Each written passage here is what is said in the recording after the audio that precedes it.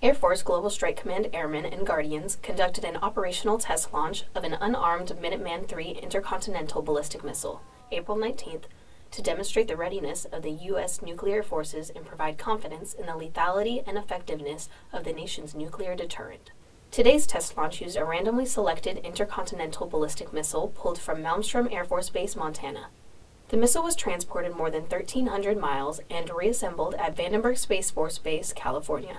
The ICBM was equipped with a single test re-entry vehicle and traveled approximately 4,200 miles at a speed of more than 15,000 miles per hour to a test range near the Kwajalein Atoll in the Marshall Islands.